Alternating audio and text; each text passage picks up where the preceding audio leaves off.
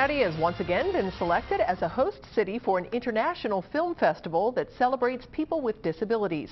The ReelAbilities Film Festival will be held next at several venues in the Queen City, and this is the third time that Cincinnati has been selected as one of the host cities.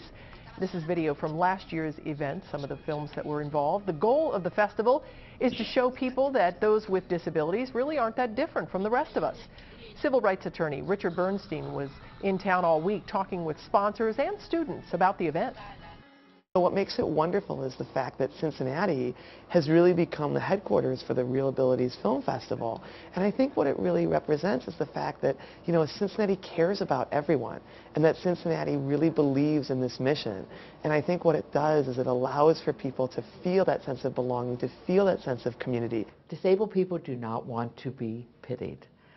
They want to live their lives as human beings in our society. And when you think about it, you can't really pity someone unless you feel above them.